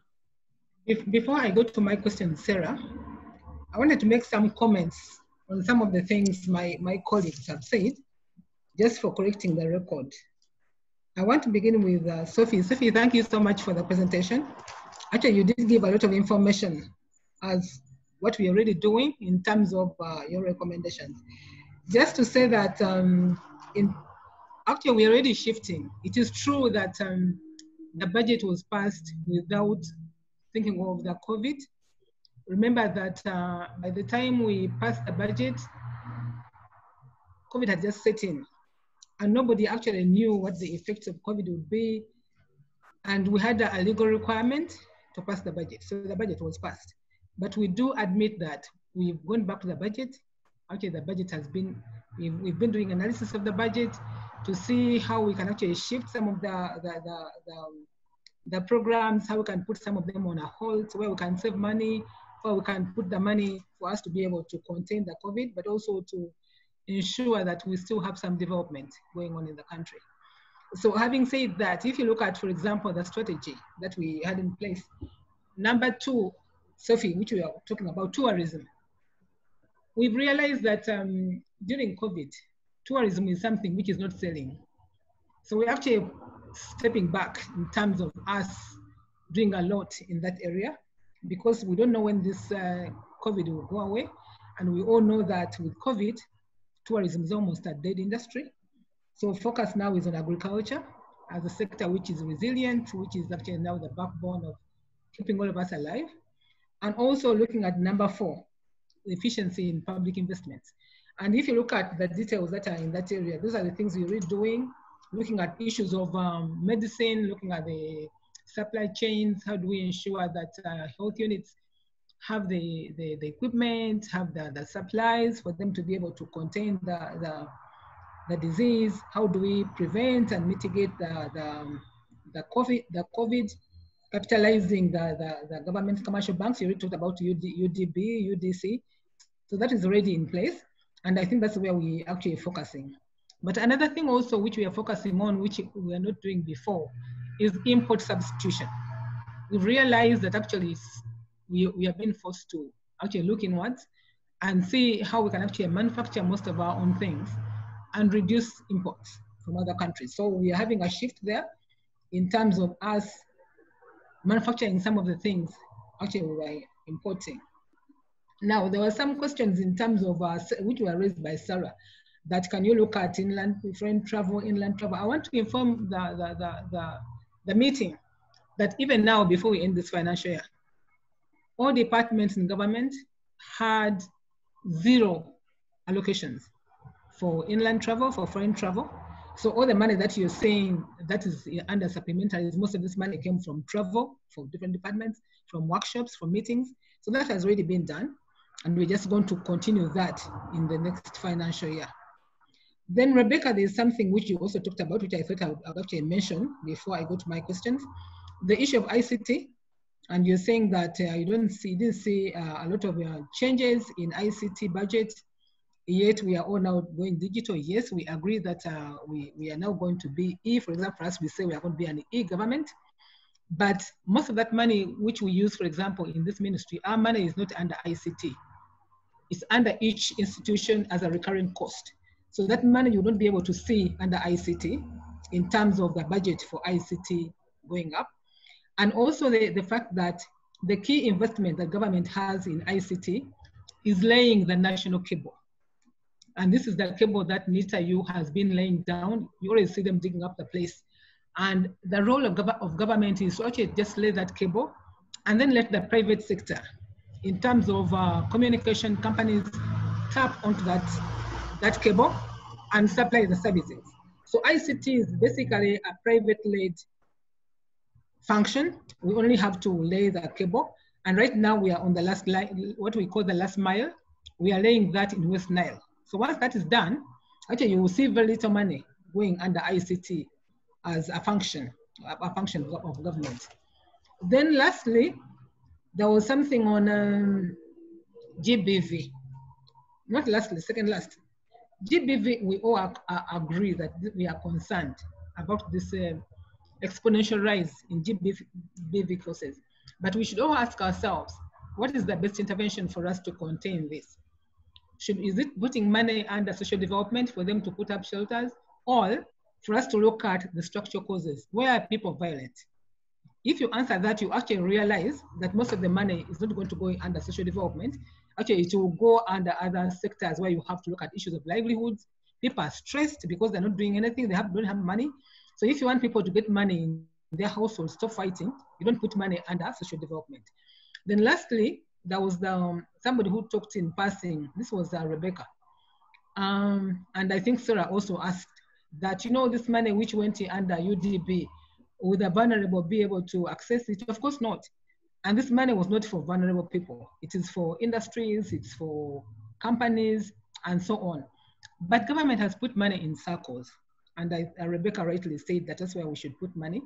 But we also have another fund, a liquidity fund. They call it Myoga. Myoga is a Nyankole word meaning small basket. And this money is being put at the sub-county level. And we are hoping that at sub-county level, using the councillors, this money should be able to be accessed by most of our people who are said to be vulnerable, and they need money to kickstart their activities. Now to my question, sources of funding. Thank you, Sophie. You talked about a lot of things in terms of how we are funding, how much money we are putting in.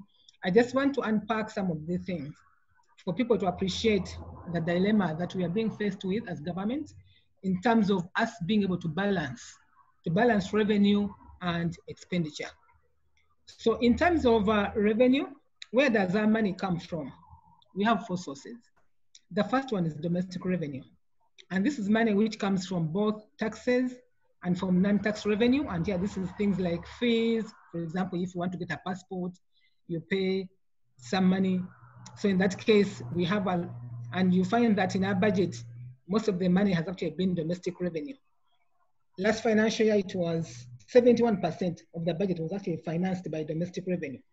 But this had, in our budget proposal right now, it had reduced to 62%, because we had already realized that the demands were so high, and most of them were actually under infrastructure, and we had gone into getting more money through borrowing. The second source of money is domestic borrowing by government. We borrow from the central bank. Now, this is not a good thing for us to do. And we've been borrowing to the level of about 5.9% in terms of funding the budget. But we know that now everybody is stressed. The private sector is looking for loans. So you can realize that that's not going to be a very good option for government in terms of us also rushing to the banks to borrow. We want to leave that and give the private sector space for them to be able to use the banks for borrowing. So that leaves us with 2 others: the grants through budget support or project support from our development partners. And Sophie gave a number of examples of some of those which have come through, and we are hoping we should be able to get more. But having said that, we all know that even some of these people who are giving us funds have also been struck by the COVID. So we don't expect a lot of grants to come through from most of these countries, because they also have to support their populations in terms of how do they kickstart their economies, because everybody's having a recession. And then the last one is external loans. And there's a lot of debate on borrowing, government borrowing. So we can borrow either from multilateral institutions like the World Bank or the IMF, but we also borrow from bilateral institutions like the Exim Bank of China. So these are our sources of revenue. And they are going to continue to be the same sources of revenue. The only difference is the levels will vary. So how will they vary? And that will be somehow answering to how COVID has affected us. I said that most of our funding has been coming through domestic revenue. So what does this constitute of? There are a number of things. One, we have consumption taxes. This is VAT on imports. So when you import something, usually you pay some VAT at the point of entry. Now, we all know that with COVID, imports have declined. So which means that that was a major source of consumption tax. So if you reduce imports, and we're talking about import substitution, it means that we're already having a big minus on that side. Then we had domestic VAT, where usually VAT is put on a number of things. When you conduct a workshop, you have a hotel, you do so many things, you pay VAT. And then we have excise duty, which is paid on things we consume, things we buy from the shops and so on. And we know that we don't want to raise a lot of this, because if we do, we are going to be hurting most of our people, especially the vulnerable groups. So that is not a very good option either. What are we left with? We are left with the direct taxes. What is under direct taxes? We have pay as you earn. We have corporate income tax. We have withholding tax. Now, already government is saying we are going to defer corporate income tax because the firms and the companies are crying So you see already we have a problem there. Pay as you earn, we can't raise it much higher than it already is, because even people who are working are not earning enough for us to raise the pay as you earn. And we also know that a number of people are even laid off as we speak. So it means that even pay as you earn has issues. So what else do we have in terms of taxes? We have trade taxes, and this include petroleum duty, and when we have some import duties. So we know that with this lockdown, for example, a simple example, with the lockdown, we've reduced the consumption of fuel. That means that even that, already we are having a big minus in terms of what government can get. So what am I saying? Overall, COVID has had a very negative impact on domestic revenue mobilization. And this was our biggest source of funding for activities. I've said that we can't go into the second one a lot. We should borrow a bit, but we can't do much, because if we borrow a lot from the banks, we are squeezing the private sector. They can't access the same loans. Grants, we have no guarantee that people are going to give us a lot of grants. They also have issues. So what are we left with? We're left with loans. So you see where government is being pushed. And why are we being pushed to the loans? Because there are so many demands. When Sophie was talking, she talked about so many things. And then when Rebecca came in, she even added on to the list of things. This is a developing country. We already had our issues before even COVID came in. Now when COVID came in, they made the situation worse, making us actually need even more things, need more recurrent costs, for example, for health, need to put more money in education as it becomes distance learning, and so on. And then the question, of course, is, where is this money going to come from? You've seen that we can't squeeze the population because you don't have money to pay. We can't guarantee that we are going to get the grants.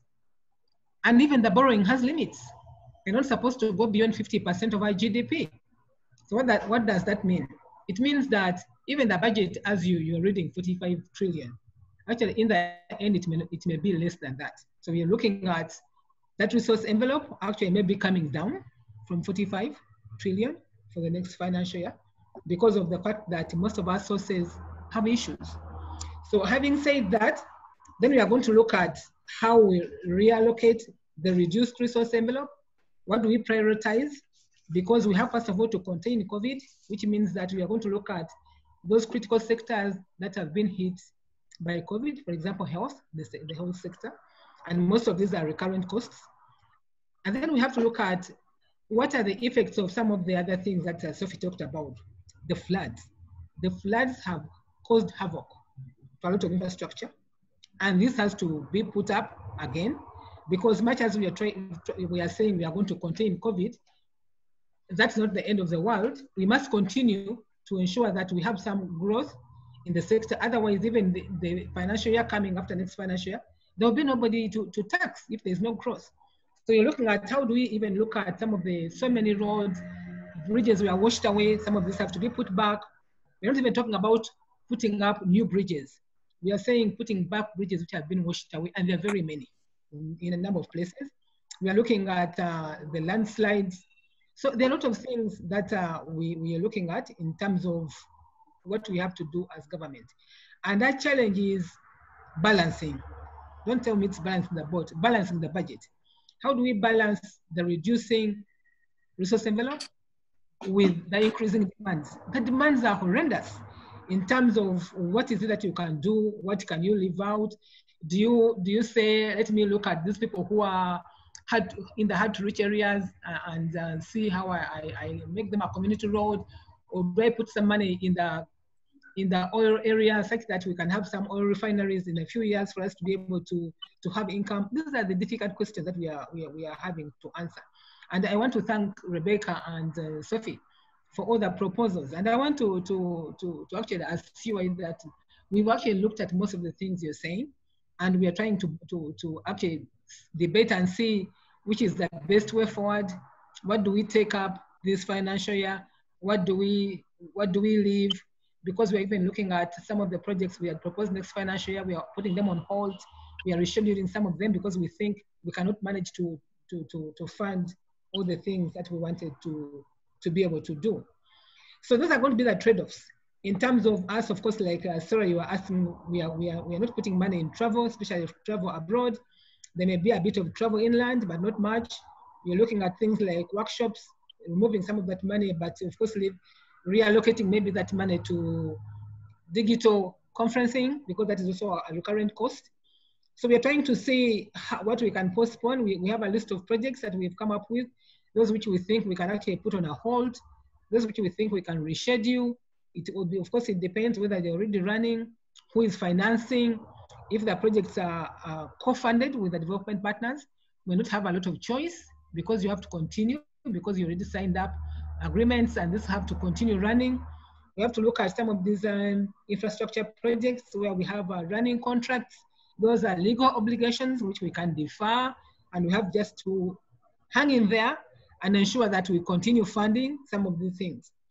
So what are we going to do in terms of us ensuring that we have efficiency? This is something we are all talking about. That now that the resource envelope is reducing, the demands are expanding, really government, we have to get serious in terms of efficient and effective use of resources. We all know people are talking a lot about corruption, and this is something people talk about every day, and some of us even in government talk about it. And this is a battle that most of us have been fighting. This is what some of us are paid to do. And it's been an uphill task in terms of how do we contain and ensure that the little money that we have does what it is supposed to do. So government is planning to step up our monitoring efforts, and also our anti-corruption agencies are going to do a better job, I hope. But what has also happened, the Minister of Finance, as I speak, has set up what they are calling an economic response unit, ERU, and it's under Minister of Finance to coordinate government responses for COVID-19 to mitigate socioeconomic impact of this virus in the country.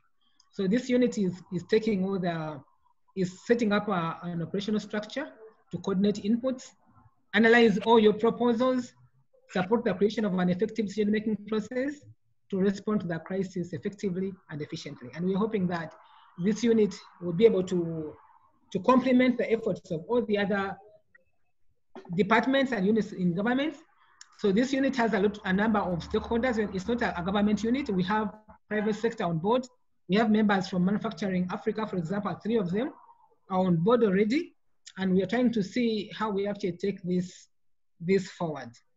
I want to quickly give my recommendations because I'm running for another meeting myself.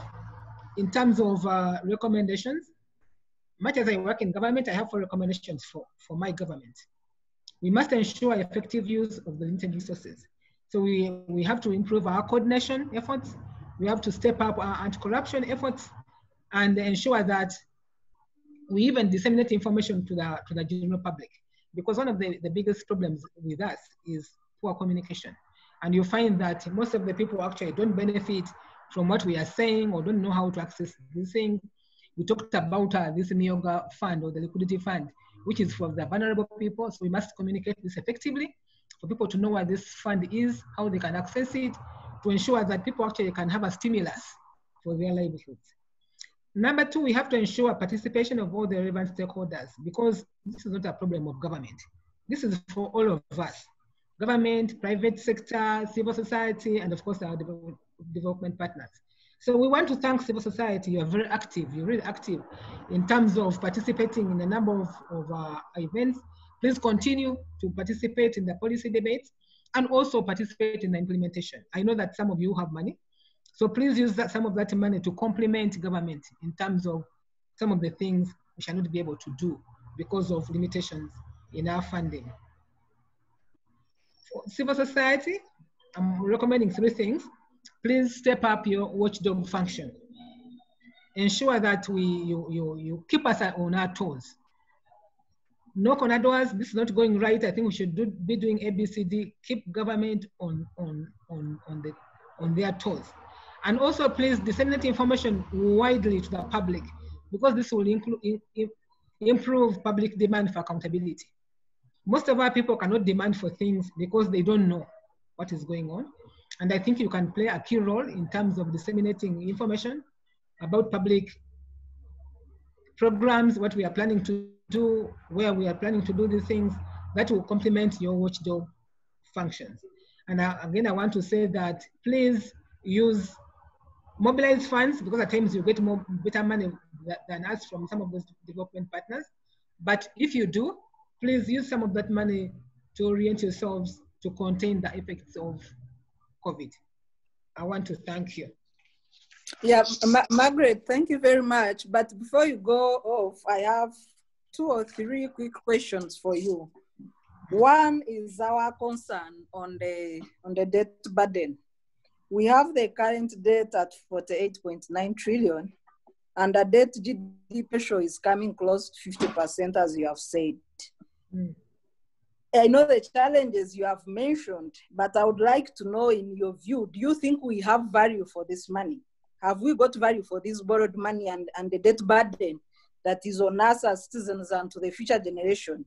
And related to that is the question on dormant loans or non-performing loans. We know that the bulk of these non-performing loans are in the Ministry of Energy and in the Ministry of Transport because of lack of counterpart funding to buy land where these projects are supposed to be.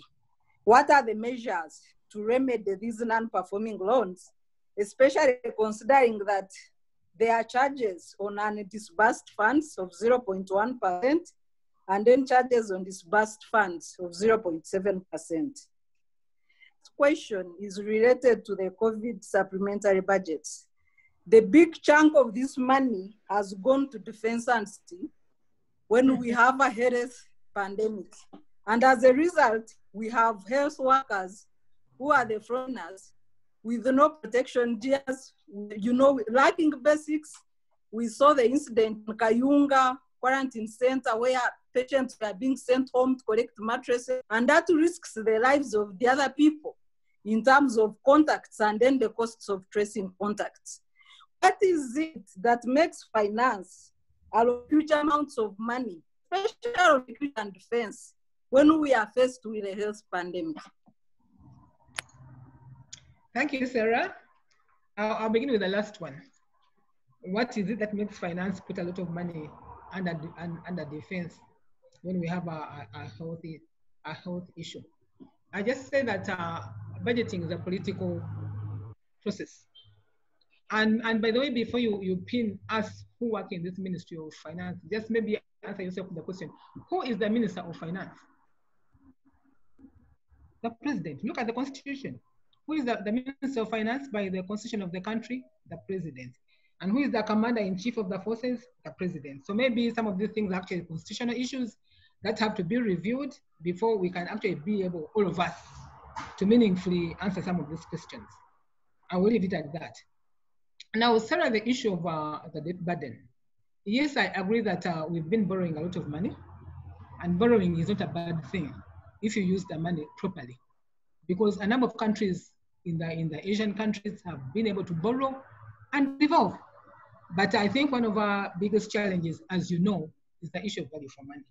So I'm going to say that for some projects, we've had value for money, but for a number of projects, we don't have value for money. So if you want to know what are the issues, you can read some of our reports, budget monitoring reports. We usually list some of these things where we have a lot of wastage, and this is something we've been flagging, that we have a lot of wastage of public resources in a number of these projects. And that of course relates to the issue of dormant loans. The issue of having wayleaves or having land for infrastructure projects has been a big issue. And we've been debating this issue for the last 2 or 3 years actually, in terms of what should be done to ensure that government does not get money before it gets land. And now we have a law, I think I can call it a regulation now under finance, that anybody who has a project and you require land, we don't approve it if you don't have a land title. That is for starters now. So people who are going to have projects, whether it is going to be building a school or a hospital, if you don't flag your land title now, we don't approve. But for those who are already running, and these are very many, of course, like you look at the transmission lines, you have to get money for compensation. You're looking at the roads, you're looking at the railway, these need land. government actually had talked of putting up a land fund under the Ministry of Lands. And that most of these funds, once you begin putting them up, then it becomes a political issue. And there's been a lot of debate whether we should actually continue, whether actually we should set up this fund. Because for us, we thought that if we have this fund and government just gets to know where they need land and they pay for it once and for all. But of course, we found that a number of institutions were anti, meaning were against this move for reasons that you can imagine, in terms of them wanting to be able to be the ones to get the money to go and compensate the people who are on the land and so on. And I think this one actually takes us back to the issue that you raised, the issue of value for money and no value for money, and it all comes under one word: corruption. We all know that corruption has become a household name or word in this country, and people think that corruption is a way of life. And I want to call upon you people in civil society, because some of us in government looks like we can't actually fight it from within. So help us, please. Help us in terms of us. How do we actually fight corruption? Because if we don't, all the things we are talking about here, all the realigning of the budget, putting money from here to there, nothing much will happen. And we shall continue having most of the issues as we've had them for the last so many years. Thank you.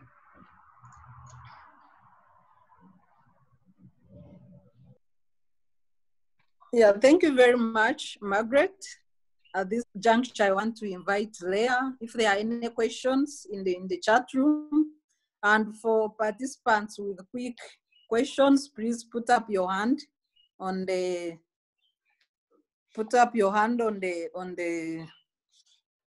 participants column, and I'll be able to pick you to ask questions. Leah, can you go through the chats quickly?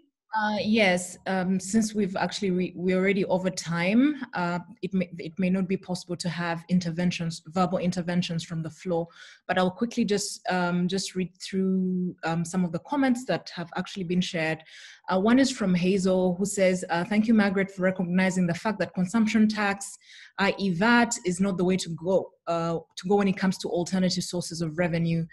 I recently held a poll on Twitter about what would be the alternative sources, and 61% voted taxing the rich. I think that's very important, taxing the rich and corporations. 31% voted limiting tax exemptions, while 8% voted for consumption taxes. And government has also received money from companies and individuals in response to COVID-19, and none of this has been accounted for. Again, issues of accountability coming up. I had actually written a comment in the section asking about the viability of the conversation on debt forgiveness, because we're saying that we have these contractual obligations and we have no choice but to pay. But the truth is, if we pay, we might actually die. So it would have been really interesting to hear how far, because I know that as a continent and a lot of southern states banding together to advocate for debt forgiveness, or at least debt restructuring and deferment. It'd be interesting to find out how far that has gone. A comment from Nivatiti from Action Aid saying the Ministry of Finance should prioritize funding to sectors that address GBV spikes and root causes of GBV, adopting a holistic approach. Both preventive and response strategies should be prioritized by government and Ministry of Finance and realigned with the COVID-19 pandemic. Gender equity budgeting can go a long way in preventing and responding to GBV in Uganda. I think this was I don't know if Sophie saw this, a question about whether CS-BAG has any collaborations with local governments or community-based organizations to get feedback from the point of service delivery. I do know that Forward has something like that when it comes to their, I think they're called village budget teams. Maybe Rebecca can respond to that as well. All right. I think the other comment is really around someone agreeing with the issue of that was raised around there not being any clear strategies for ensuring that transportation is actually inclusive in hard to reach areas, and also the issue of borders, the fact that actually borders have always perform the function of reaching the last mile. And now without borders, it means that taxis, the public transportation that's available is still insufficient because you can only go so far, and the challenges that might arise from that. Oh yes, and someone also agreeing about issues emerging from the private, rather from the informal sector, that they have actually not been adequately addressed. And the last one, which has just come through, that I'll read, something about youth and women involved in informal businesses in border districts being in dire need because of restrictions around COVID-19. As we are all aware, there is right now there's no public transportation in the border districts because of the risks that are arising from the COVID-19. And is government going to prioritize supporting circles in these places? So I can see that most of them were really comments. Maybe there may be a question or two for Margaret before she jumps off. And I apologize that we're not able to bring in the audience as much as we would have liked to as a result of not having adequate. Thank you very much, Leah. I wish to give 2 minutes to each of our panelists. They can conclude, they can comment on the questions or comments raised by participants in their concluding remarks. 2 minutes each, starting with Sophie. Thank you very much, and thanks for the discussion. I would like to talk about 3 issues. One is what Leah was asking about, is there debt forgiveness? I will say there's been deferment. What I know, at least that's come out, there's been deferment for most of our loans. Many countries have allowed countries, especially developing countries, to not pay their interest at the moment until after December 2020. So starting next year, we'll be expected to pay. But that doesn't mean that it might look like you have more money now, but you still have to pay that interest when the time comes. So it's something that you can think of, do I pay now or do I pay later? About the person who was inquiring about CSBAG having structures at the local government, yes, we do. We have our partners that are based at the local governments that work with us, our members, but also we have participatory budget clubs. These are in the districts where we operate, currently up to 26 districts, and they're structures that work as low as the village level, that will build capacity to understand budget issues, and they carry out accountability of government financing at the local governments. But we also have community-based facilitators, we have our members, and many other structures that we use to build capacity and also collect information. There is something I wanted to clarify that as the discussion was going on, I think it was from the person who came in, the panelist who came in after me, I just wanted to clarify that increased financing doesn't directly mean a focus for government interventions. There might be areas that have a lot of financing, but like I said earlier on, some of it is tied to projects and it's carried on over years. So it might not it doesn't directly relate that this is the area that is being focused on. That's why it's good to look at the strategy and see what areas are being focused on in a particular financial year. I think that's majorly it. Margaret brought clarity for most of the areas in the pandemic. Yeah, thank you. Thank you. Thank you very much, Sophie. Rebecca?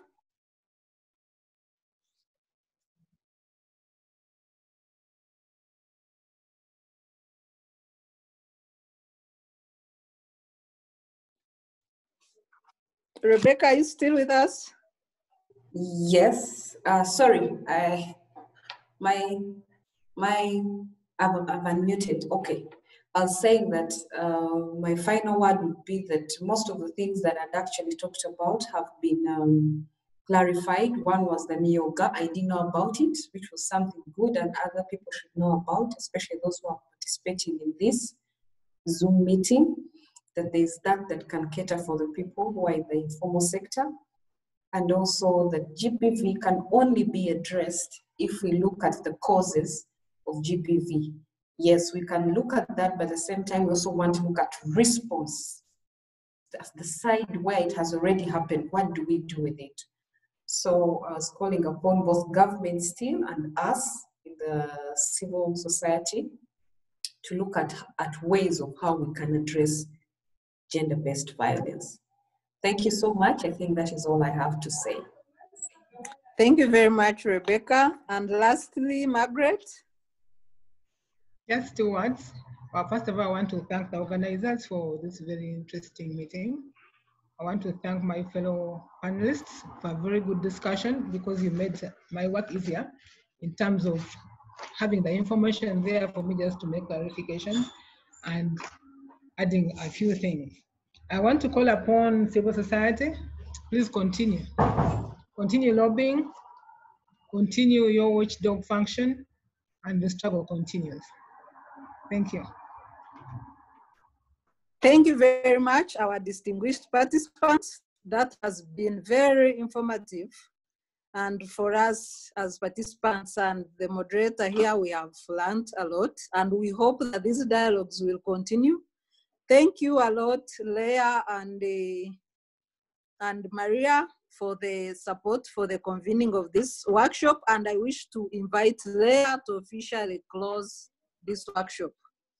All right. Thank you. Thank you so much, Sarah. And thank you for capably steering this conversation. I will try to wrap up in exactly 1 minute because we're really over time.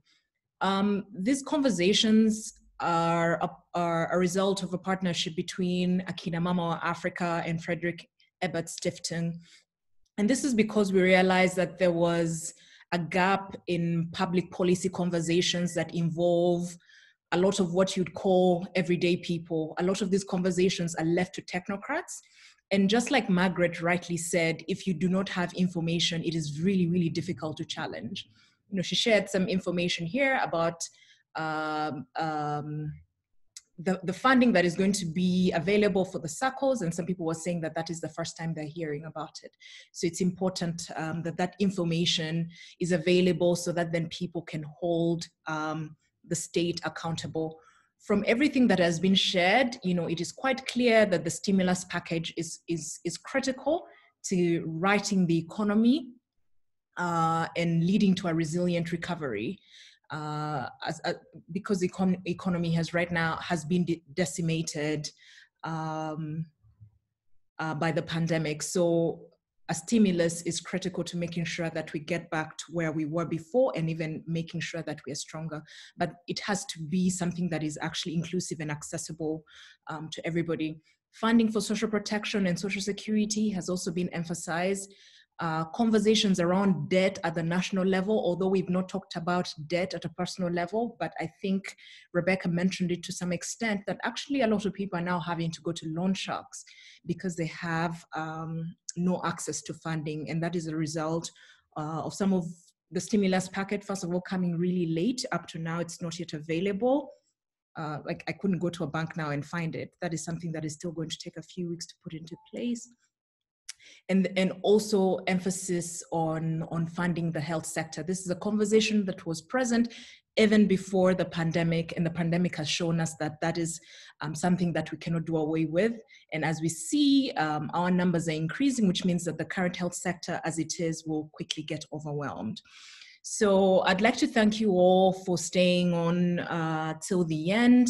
And I would like to invite you to continue joining us in these conversations. We have about 3 more webinars left, and we hope that you'll be able to join us at that point in time as well. At this point, I'd really just like to again thank all the panelists for making the time to share with us their knowledge, and to also thank our co-conveners, FES Uganda, for supporting us to actually convene this conversation. So thank you so much. Have a fantastic rest of the week. Please listen in on the budget speech tomorrow, and let's see if some of the issues that we actually discussed today will emerge as priorities for the government as well. All right. Goodbye, everybody. Yeah. Thank you. Bye-bye. Bye. Thanks. Bye.